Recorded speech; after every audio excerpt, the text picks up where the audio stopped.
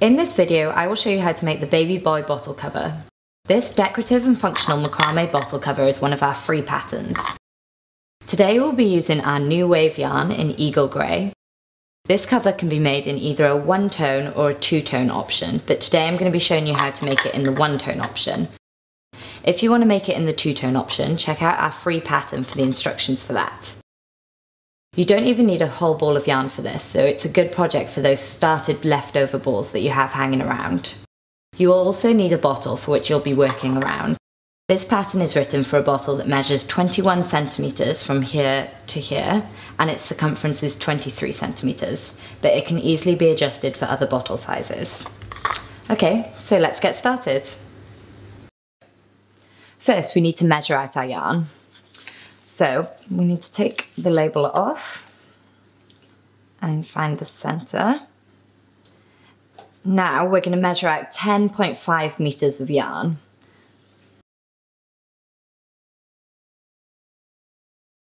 At your 10.5 metre point, don't cut your yarn but fold in it half. Now we're going to measure out another 10.5 metres. So using your 10.5 metres that you just pulled out, you can measure another one. And there you go, you've reached the start, so you've done another 10.5. Fold your yarn in half again and do exactly the same again. So we're going to measure out another 10.5 metres. Here we go, and we've reached our end again. So we're going to fold it over one last time and measure out 10.5 metres once again.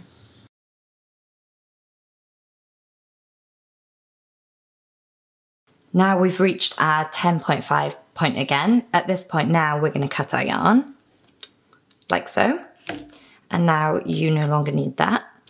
We now have a 4-ply length of 10.5. One end will have 2 loose ends and a looped end.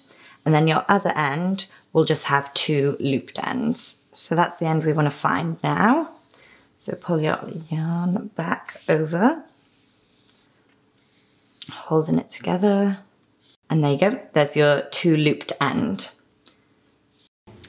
Now take your end with the 2 folded loops and measure 3 centimetres from the end, like so, at this point. And here we're going to make an overhand knot. So wrap your yarn around your finger and pull it through. And just adjust it so that this looped end measures 3 centimetres, like so, and pull tightly. Now that your 4 ends are secured together, hold the overhand knot and twist your yarn together tightly, like so, making your 4 ends appear to be more like one thick strand. You'll need to keep doing this throughout to maintain the twist of your yarn. From now on, this 4-ply length of yarn will be referred to as your yarn. The overhand knot end is your tail end, and the other end is your working end. Take the tail end of your yarn and make a slip knot, like so, wrapping it around and slipping it through, like that. When making your slip knot, ensure that your tail end is the end that you can pull to tighten and loosen your slip knot, like this. Now get your bottle, loosen your slip knot and place it around the neck of your bottle, like so. Make sure that your working end is on the right of you as the bottle faces you, and that your tail end is on the left, like this. And position your slip knot so that your tail end measures 20 centimetres, like so. And now we're going to begin to make our bottle holder. Now we're ready to start working in our macrame fishnet pattern. So we've shortened our ends for the ease of this video, just so that we can show you the techniques a little clearer. But at the beginning you'll find that your working end is very long. You might find it easier to make some overhand knots in your working end as you go, just to stop it from getting tangled. But just remember to undo these once you get to that point. Okay. So loosen your slip knot slightly around the neck, just so you have enough room to pass your yarn behind. So take your working end, twisting it a little bit, and measure 3 centimetres from the end of your slip knot. So there, like so. Now we're going to make a running knot over the yarn around the neck of the bottle. So take your working end and pass it behind like that and pull it through. Cross it over so it's in a loop like so, and take your working end back through this loop like that and tighten it. And there we go. And then measure 3 centimeters like that. Now we're going to make another running knot 3 centimeters past this one. So take your yarn, twist it, pass it behind. Now cross it over, take it through. You might find it easier to pull it through once, so take it through, cross it over, and then pull it through all in one go, because your ends will be very long. Just make sure that your running knot looks like that just before you tighten it, so it goes round and back through like that. And then tighten it. Again, 3 centimeters from the end of the last one. Now we've got 2 running knots. We're going to repeat this a further 4 times so that we have 6 running knots around the neck in total. So twist your yarn, behind, cross it over, pull it through.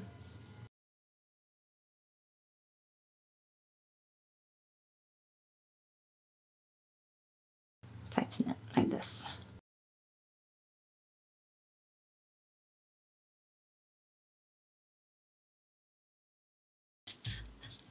You'll notice that you'll get to the start before you've finished all 6 of them. So at this point you need to shuffle them all around just so that you can fit your 6 in. So do it like this.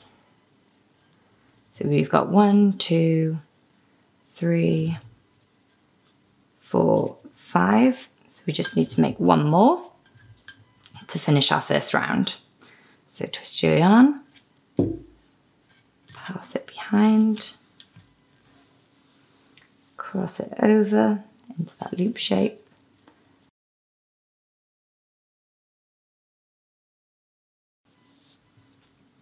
and pull it through like that. You can tighten your neck back up now so it sits tightly around the neck of your bottle, and then just adjust so that all your knots are equal distance away from each other around the neck like so. Okay, so your first round should look like this. 1, 2, 3, 4, 5, 6. Now we're going to move on to our second round. Now for the beginning of our second round, we're going to make a running knot here in this first float. So instead of measuring 3 centimeters, this time we're going to measure 3.5 from the end of our last running knot. So here, and then we're going to make a running knot between the float made in your first round, like so.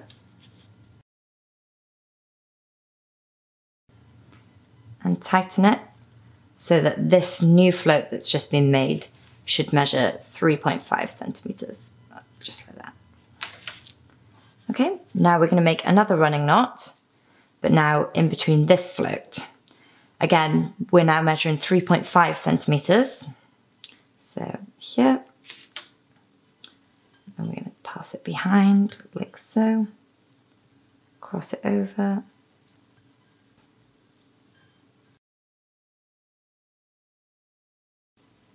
pull it through so it looks like a running knot, and tighten it like so. You'll start to see the macrame fishnet pattern is starting to take shape. So keep doing this in every float of your round, so then you should have 6 running knots on your second round.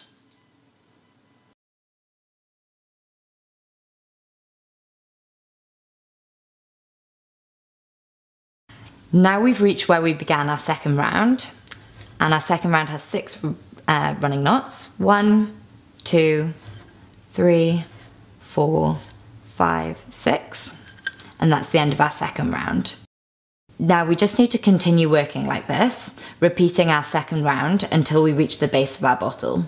So your next running knot will be in this float, your next one will be here, and continuing around, and you'll work in a spiral until you reach the base. This should be approximately 14 more rows. So when working in your rounds, they will naturally begin to bunch up like this. You'll need to stretch your fishnet down to reach your base, and your fishnet diamonds should measure 3.5 centimeters in width, like so, and then 2 centimeters in height, like that. So once they reach those diameters, you'll know you've reached the base of your bottle, and in total you should have approximately 16 rounds. So 1, 2, 3, 4, 5, 6, 7, 8, 9, 10, 11, 12, 13, 14, 15, 16. Now we're ready to work the base of our bottle. This is just made up from doing a further 2 rounds in your macrame fishnet pattern. And you're working 2 rounds, which means 12 more running knots. So you might want to keep a tally of that. Now we've finished working in our macrame fishnet pattern, we just need to finish it off. So take your yarn and measure 20 centimeters from the base of your last running knot and cut all 4 lengths of yarn. And thread all 4 lengths through your darning needle.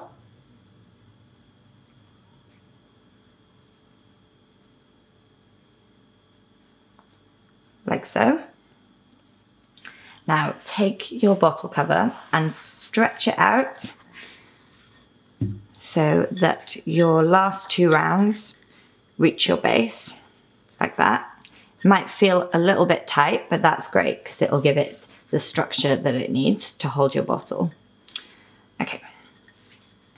So now taking your end with your needle, you're going to pass it underneath the last float that you just made and out through the other side, like so. And now we're going to do that for every float in your last round. So take underneath your float and out the other side, underneath, out, underneath, out. Now you've gone under all 6 floats, just pull your yarn and it'll come in just like a drawstring, like so. And I'll make this star at the base of your bottle, like that. Now we just need to secure this. So insert your needle back through the circle that you just made, like this, just to strengthen your base, and pull it nice and tight.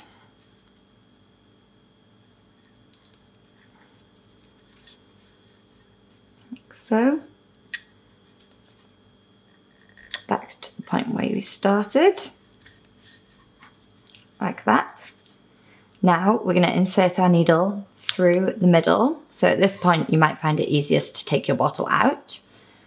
So loosen your slip knot at the top, like so, and your bottle cover should just slip off your bottle, like this. And then pull your needle through that circle that we made at the bottom and turn it inside out so it's easy to see, like so. And now we're just going to make a knot here just to secure it. So sit through like that and pull as tight as possible just to keep it nice and flat on the bottom. And now you can snip the ends off. That. Turn your bottle cover around the right way, and now we can pop it back onto your bottle, like so, and stretch it up, and then pull on your tail end, like so, so it sits comfortably around your bottle. And there you go. That's your baby boy bottle cover all done.